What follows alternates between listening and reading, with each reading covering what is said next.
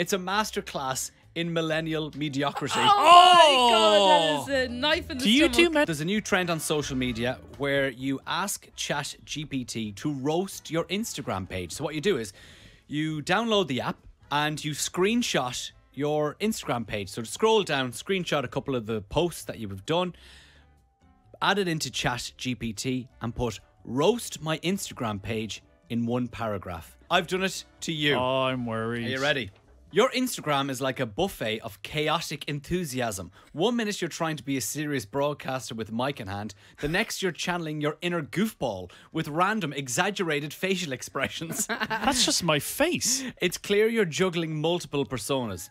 The radio professional, the social media clown, and the occasional family man. All while writing... I am a fan. Occasional. It makes it seem like I'm a real distant father.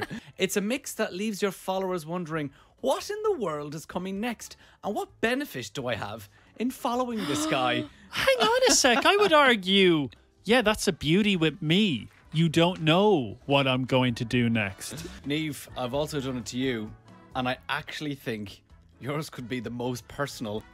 Your Instagram is like a smorgasbord of basic, served with a side of, look at me, I'm living my best life. Brad poses. Summer.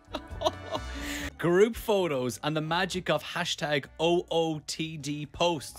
It's a masterclass in millennial mediocrity. Oh my god, that is a knife in the Do you stomach. do many peace signs at festivals? My go-to. Little peace and pout. Yeah, it's nice. Peace and pout. It's as if you're auditioning for a reality show about a girl who likes to do a lot but doesn't know how to do anything. Oh my god!